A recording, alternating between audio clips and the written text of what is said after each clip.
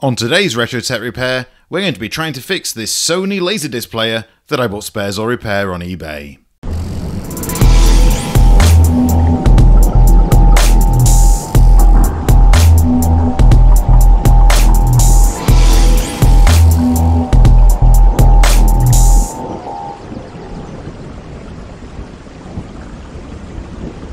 Yeah, a bit of an interesting one this. This is a Sony MDP-650.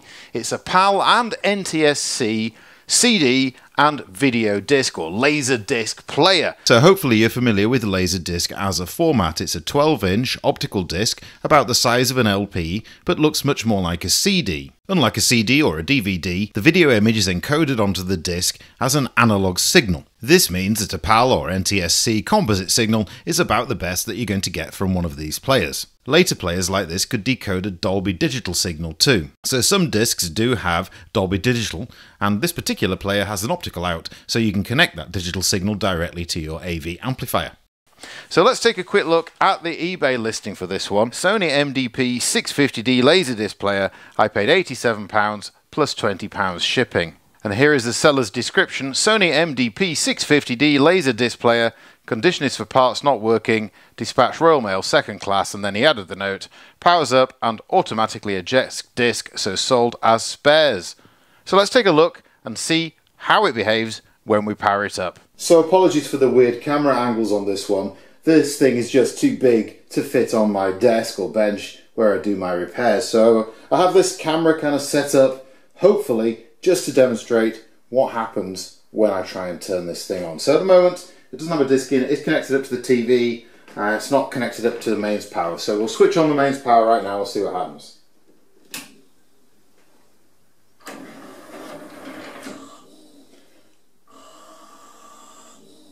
And that's it. It just sits there, opens the drawer, and makes a buzzing noise. I can't close the drawer. It doesn't respond to the remote control, doesn't put an image on the screen. So yeah, just as the seller described really, we're going to have to take a look inside this one by the looks of things. Okay, so not much to see in here. A few kind of, if that's a burn mark there, that's interesting. Maybe just be dust accumulation. Not much we can see from inside here. I don't think there's going to be much we can learn. And the tray, well, yeah, the tray just pulls out. But what I do notice is, in fact, it looks like there is a crack in our kind of runner here. I don't know how significant that is. As the laser starts to move up and down, I fear it might be quite significant. But we're not at the point where the laser's moving up and down yet, I don't think. I don't think we're going to be able to see much from this angle, so we're going to flip it over and see what's in the other side. So let's take a look if we can see anything from underneath. Alright, well clearly there's quite a lot going on in here. We have some kind of main board here, MP701. Then we have a second board, which probably is a motor drive board or something, I'm guessing. Not sure exactly. Laser drive maybe, because it looks like the motor connects directly to this board. And this board has a number of electrolytic capacitors on, but they all look fine. Looks like maybe this is a kind of voltage regulator or a voltage conversion board. And then we have a kind of mains AC transformer, which also has another smaller transformer on there as well. A couple of fuses on the face of it, they look to be intact, but I'll take a quick look at that. And we'll take it from there, really, start making some voltage measurements and see what we find. So I noticed there is a little reset switch on here. It's one of those that you kind of hit with a paper clip. Oh dear, bits of plastic are falling out of this. That isn't good. Yeah, no, that's not good at all. But there is a little reset switch there, so I think I might try and power it up again and just press that. A bit of a long shot, you know, never hurts to try, does it? Our reset switch is hidden away in here, so I'm going to power it up. The tray probably will come out, and I'll see if I can hit that reset switch. So I did power it up, the tray did come out, I did hit the reset switch, and it made no difference whatsoever. I was lucky, there is a service manual available for this online, so I've downloaded that. Unfortunately, it doesn't have a troubleshooting section. It just tells you test points and some things that you could measure. It will have some voltage measurements on, so the first thing we're going to do is try and take some voltage measurements off the power supply and see if the rest of the circuits are getting the voltages that they expect. So I set about measuring the various voltages from the power supply board using my multimeter and with reference to the circuit diagram that I'd downloaded. Now this took me quite a long time because there are multiple connectors from the power supply board and each of the connectors carries multiple voltages, AC and DC, different voltage levels, positive and negative. These then go off to the various components of the board, printed circuit assemblies, motors and sensors and so on. I suppose the good news is that all of the voltage levels seemed correct. The bad news is, of course, that I'm no closer to finding out what's wrong with our LaserDisc player. So since the player doesn't respond to any of the buttons, and it doesn't respond to the on-off switch, I decided that was where I was going to go next. I have this unplugged now, as we can see, and I'm going to try and work out how to get this front cover off, and as you can probably tell, I have close to no room on my desk, here to do that, and these plastics are just so brittle. I've broken another piece off. Look, every time I pick it up, something like this happens. It really is not in great shape, and that's a bit of a shame because that piece is probably going to be visible when we put everything back together. But I am collecting them all up in a little jar of screws and broken bits of plastic. Yeah, I'm probably just going to pause the cameras a second and just see if I can figure out how to get this off.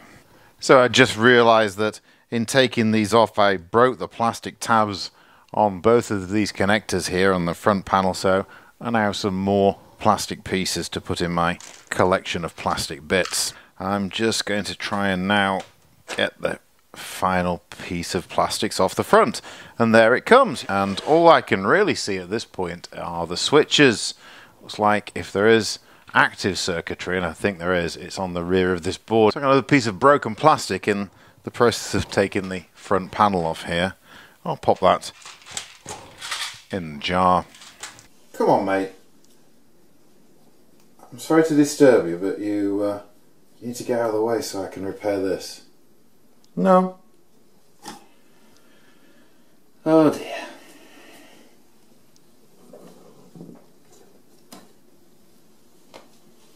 So a little bit more time has passed. In fact, it's the next day now, and I finally have this board free of all the kind of mechanical strain relief things, cable management in the back. What I'm going to do is I'm just going to remove the connectors from it. We'll take a good visual look at the board, and it'll give us a chance to exercise these connectors in case they've maybe had some oxidization over time, and an opportunity to look at this printed circuit assembly and see if there's anything that's obvious going on with it. Okay, so here is our display board. It looks like, in fact, maybe two boards. This presumably is the infrared receiver. And then over here, all of the buttons, obviously. This kind of rotary control that we have here, the three connectors we talked about before, VFD display. So we'll pop that aside a second. We'll go ahead and clean these connectors up in a minute. But first of all, I just want to inspect this board visually for potential soldering issues or something like that. So I'm just going to take a moment. I'm going to go over it with a magnifier and I'll come back to you if I find anything. Okay, so the good news is I did find a couple of solder joints there that appear to have cracked. That's actually really good news because, to be honest, this was a bit out of my capability. I wasn't sure whether I'd be able to get anywhere with this. So finding something like that is a big thing. Anyway, I did find a couple of solder joints that were cracked. I'm going to try and show you those. I also took a still image of them and I'll cut that into the video. There are two fairly large solder joints. That's one of them there, and then the other one is over here. They have a crack all the way around. These are the ones for here, which presumably is when you kind of press on the buttons on the front, and those appear to have cracked on both. Now I don't know if it's significant or not, but certainly they are defective, so I'm going to solder those up. So I had to put quite a lot of heat into those connectors to get them to reflow, but eventually I did. And whilst I had the iron out, I decided I was going to reflow a number of other connections on the back of the printed circuit assembly. I also decided to clean the connectors with some IPA, and when I assemble those to the wiring loom, I'll exercise each in turn a little bit to try and work off any oxidization that might have built up over time. Let's plug this in and see if anything has changed. Here goes. Yes, something has changed. The display has come up. Now the draw's still ejected, but I don't know if you can see that, but the display now has come up here. Let me dim the lights. Alright, so now hopefully you can see that. The display is here, it's flashing close. The tray opened automatically. We have the on-off switch here, see if that works. No. Oh, it makes a noise. but the constant kind of whirring has gone and the display is now functioning. So after some experimentation, it looked like I could press open or closed on the front panel and have the display indicate whether I had opened or closed the tray, but the tray itself didn't move. Now the on-off button worked in a similar kind of way, so I press on or off and the display would say off, but in fact the machine would stay powered up. Nonetheless, I decided it was worth trying a disc. Yeah, nothing at all on the display, but it does say close, so irrespective of what position it's in, it seems to think that it's closed. If I zoom out here, hopefully you can see that on the display, or you can still see it there. It's just flashing closed. So although it's closed, it doesn't seem to know it is. I think that's my next mission. So at this point, since it looked to me like the display board didn't know whether the tray was open or not, I decided to investigate the open and close switches for the tray. So I have here an excerpt from the maintenance manual, and there is a tray open close switch which is situated apparently here, so I'm guessing I'm going to get the tray off to take a look at that. But that tray switch actually goes then to another switch, which is the 707 board. So this signal needs to be good here and good here in order for the microprocessor to even know about it. So I need to look for this 707 board as well. And according to this diagram, the tray switch is here, which I think is kind of around here somewhere, and then the 707 is described as the chuck switch, and that seems to be about here. So I think the thing for me to do now is to take off these two panels. Now I've got to be careful with these because this is quite a lot of weight. It's getting ever more flimsy the more of these strengthening panels I take off. The plastics are cracking. It's already started to crack here. In fact, the screw boss is broken there already. There are bits of plastic everywhere. I have to be really careful with that. So I'm going to power it down, take these two metal strengtheners off, try and take maybe the tray out and see if I can find those two switches. Now, I think I need to be careful not to physically move this when these parts are out of the way, because it will have lost almost all of its rigidity at this point. This screw boss is already damaged, I think, and that's already loose. So we'll take this screw out next. Oh, another one cracked. I can't believe it. Every time I try and move a piece of plastic, it just breaks. It's a real nuisance. As you can see, the screw boss here is already broken as well, and this is a fairly significant part. This is holding the disc in place. I just hope there's going to be enough to hold everything together when I've been through this process. Anyway, here we are. Let's see if we can get the tray out now. Of course, it's reluctant to come when it's not powered up, so maybe we power it up first. Okay. Well, we certainly have a much better view of things than we had before. I wonder if at this point now I can remove the tray. Okay, the tray just lifts straight out. Now that strengthening panel is gone, which is quite convenient. Looks like this is one of the switches that we were after, and maybe this is the other. So these are the two things I'm going to try and clean up now. I worry we might be reaching the end of the road with this. I think what's happening is it's not completing the insert of the tray correctly, and that is resulting in it then kind of saying, oh well, I've not closed the tray properly, so I'm going to eject the tray. Here's the tray close switch. That seems to be okay. And here's the other switch, which is the kind of location of this, if you like, chassis, I suppose. I'm not sure if it has a name, the thing which carries the laser up and down. So what would happen is the disc comes in, this comes up, lifts the disc off the tray, and it can spin the disc. Now, what seems to be happening is these cogs here come some way, and then the motor carries on spinning, and there's another cog underneath here which is supposed to be pulling this mechanism forward and lifting up this metal piece in the middle. But it's not able to do that, and this just spins. So I'll plug it in now, and hopefully it'll do it again, but we'll see. Okay, so let me just switch it on and see what happens. Oops. Well, that obviously didn't help. What's happening now is this motor is spinning, trying to eject this tray, but the belt's just slipping on this cog because there's too much resistance here. Now I could just try replacing that belt, but when I try and move the cog by hand, it still will go some of the way, but then when it gets to the point where it needs to lift this mechanism, it just can't. I mean, it's so stiff there. So I don't want to put too much pressure on that. What what I want to try and do is take a look and see what I can do to maybe lubricate this or something, or make it easier to lift. The problem with that is that it's supposed to have these plastic clips which are holding this kind of sliding piece in place, and one of them is already broken and the rest are really brittle. So I'm worried that if I go too much further with this, I'm going to end up just snapping these pieces. But I am going to try and remove the wheels and see if I can lubricate some of this and get it to move freely without making things too much worse than they already are. It's worth a chance. It doesn't work at the moment, so we'll give it a go. So I'm going to start by just taking off this cog here. It's a little clip holding it in place.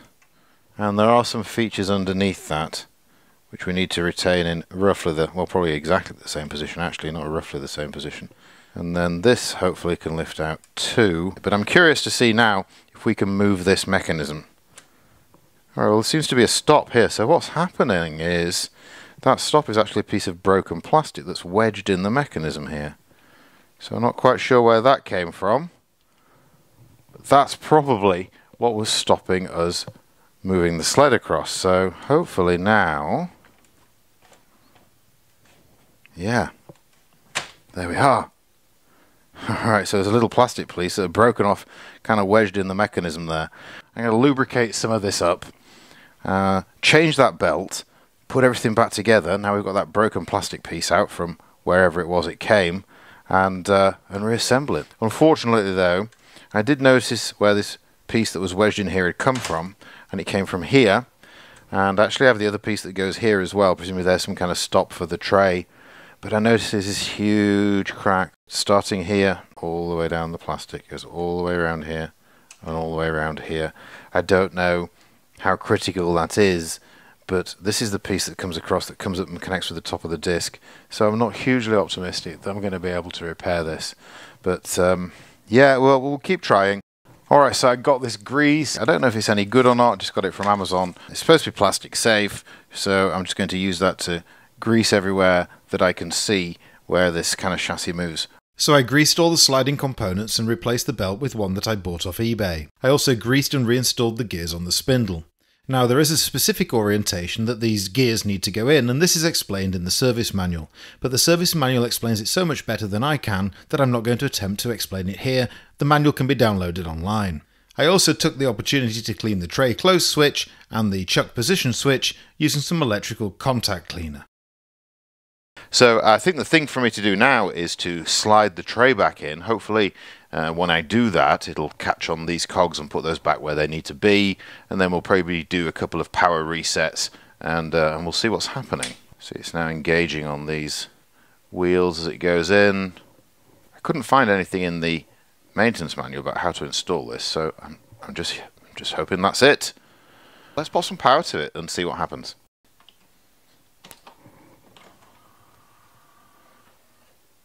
Okay, that's great. At least we've seen some action on the center sled now. I wonder if open and close works. Well, it's slow, and it falls out at the end, and it's all gone horribly wrong. I think the problem was that I didn't have this kind of stop in place. My guess is that normally the tray would hit this, and then the motor would just kind of stop, wouldn't be able to go any further, and then it would close down. That obviously didn't happen because this wasn't in place. So I'm going to try and get our gears back where they're supposed to be, get this stop in place, and try that again. And try it again I did, several times. Time and time and time again. But I never recreated the success I'd had with that first attempt. So honestly, I gave up. I put it back together with the intention of selling it back on eBay, and then I thought, no, I'm not going to give up, and I kept on trying. So I decided the next thing to do was to try the connections between the front panel and the main printed circuit assembly and see if they were sound. So I got a circuit diagram of this board. Initially when I switched power to the board, or power to the unit, it just kind of spanned the load motor, tray motor a few times, and the display didn't come up, and then I was just sitting here looking at it, and the display came up. So I started to suspect, based on this, that there was some problem with communications between the front panel printed circuit assembly and the main board. So I set about measuring connectivity between the connectors of the board and the connectors of the printed circuit assembly within the base unit, and I also checked the voltages. None of this led me anywhere.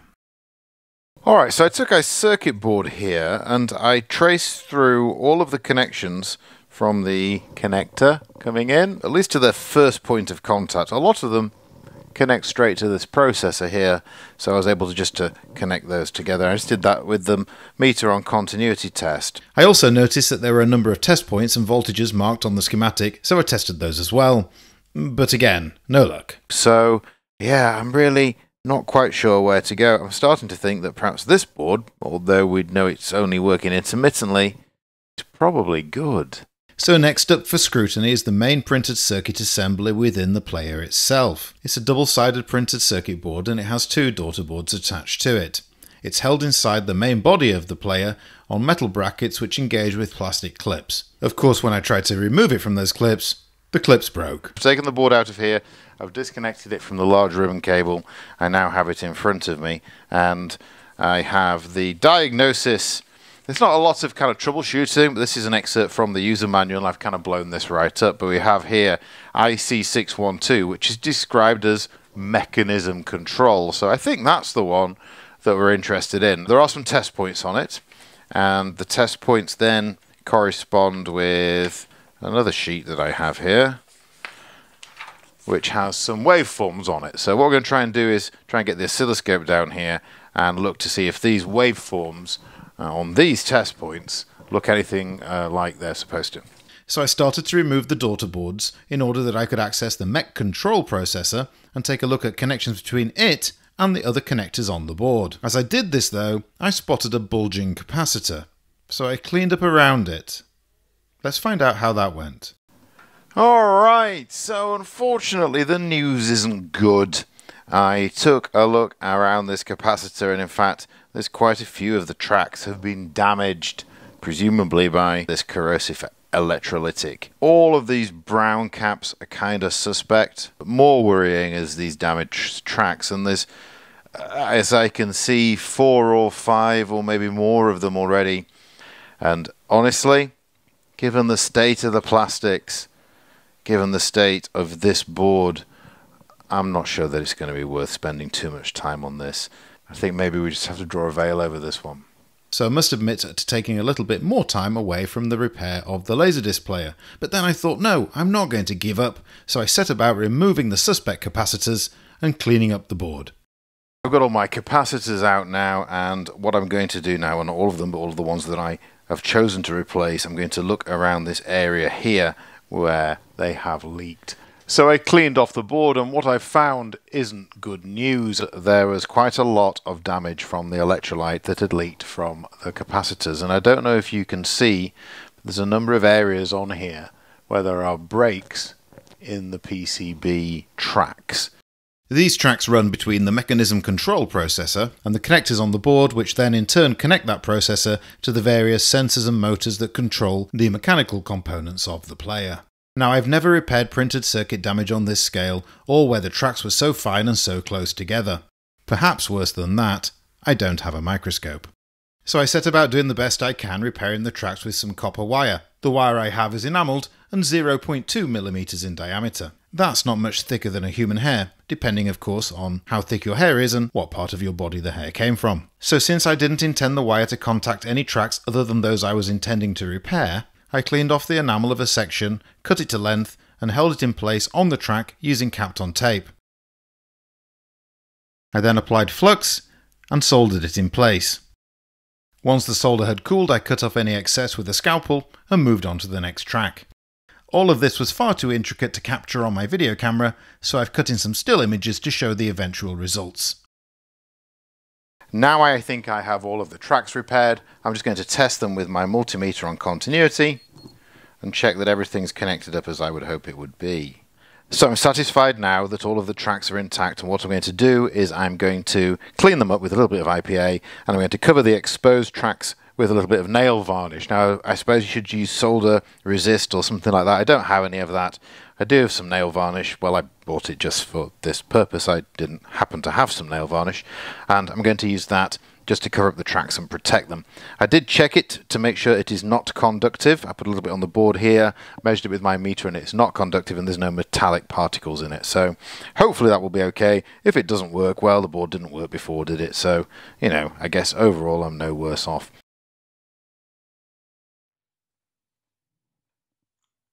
And now that's all done, I can replace my capacitors, and here they are, a little bag of them from a UK electronics supplier online, and hopefully I got enough of the right values, and we'll go ahead and solder those in place of the ones that had failed.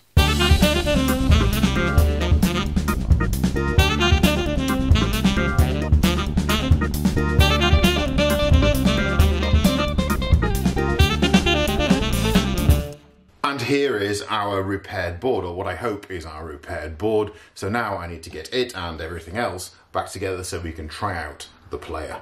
So I just want to take a second here to take a look what's going on. Now, I've come to the point where I need to reassemble the top part of the player. This is fairly important. It's a metal strip. It fastens into the plastic here, and it holds the disc in place while the disc is rotating. Clearly a very important function, but there's a problem. That the plastics are very brittle, and here are just a few examples of some of the plastic pieces that have broken off as I've been repairing this, and to be honest, I haven't even bothered to keep them all.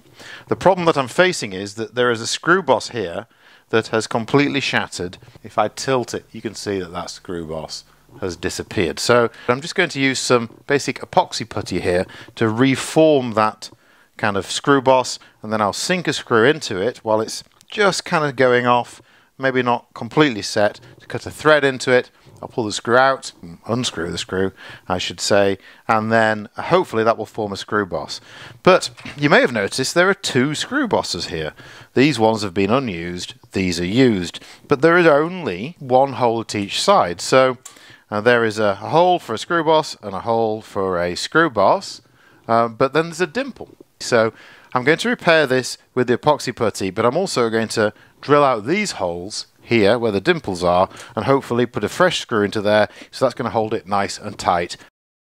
I have a second hole drilled now. I just drilled it with a normal household drill and just kind of filed it off a little bit, which is where you see the scratches. Hopefully they line up with the second screw bosses on here, and I have my somewhat clumsily repaired screw boss here, but hopefully that won't have to do much of the heavy lifting because most of it will be done by the new screw boss. So I'm now going to put this back in place.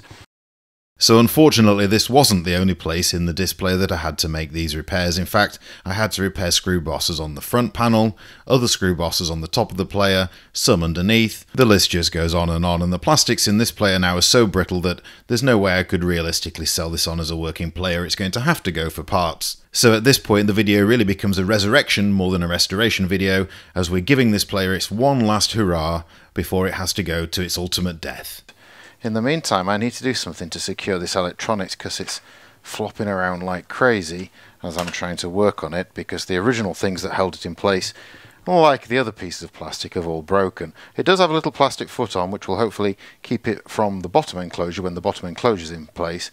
I might try and put another kind of little bit of a foot or something on there, but as you can see it's kind of falling out here. So what I'm going to try and do with this, I think, is I might have to resort to a little bit of hot melt. It's not something I'd like to do, but really this machine, we have to say, is on its last legs, isn't it? This plastic isn't going to last much longer, no matter what I do to it, and once the chassis has gone, there's going to be no rescuing it. So I don't think a little bit of hot melt is the end of the world if it gets us a functional player, at least for the time being. So the bodges on this one continue as I try to hold the printed circuit board in place using hot melt where once there were plastic pieces. To be honest, it pains me to have to do this, but I really don't have any alternative. Even the epoxy isn't bonding well to the plastic. The chassis is cracked throughout, and really there is very little hope. This is the infrared sensor board. It also has the power switch on it, and as you can see it has a connector which connects to the front panel printed circuit assembly. And I don't know if you can make that out, but that connector has actually now, it's come unconnected. I think you can see that now. So I'm going to try and solder those together. If that doesn't work, I'm probably just going to have to put a jumper wire on, but we'll try soldering it first. So mercifully and quite surprisingly, the soldering went pretty well. So I'm going to hurriedly assemble the player now before anything else drops off it, and we'll see if it can deliver one last show before its inevitable e-recycling. So haha, it works, how fantastic. But heeding the FBI warning there, I unfortunately can only show you snippets of what this player can do.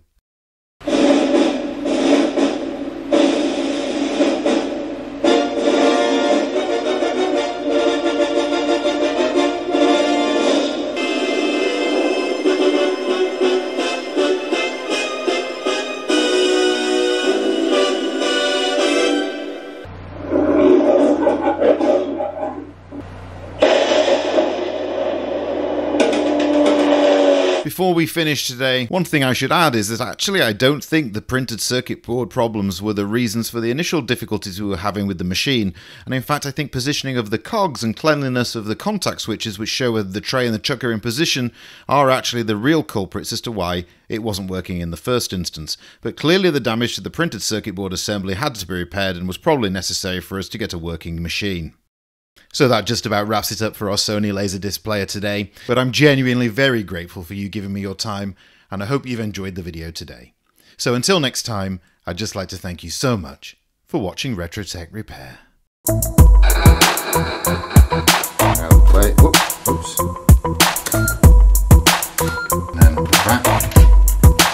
And off we come with the lid.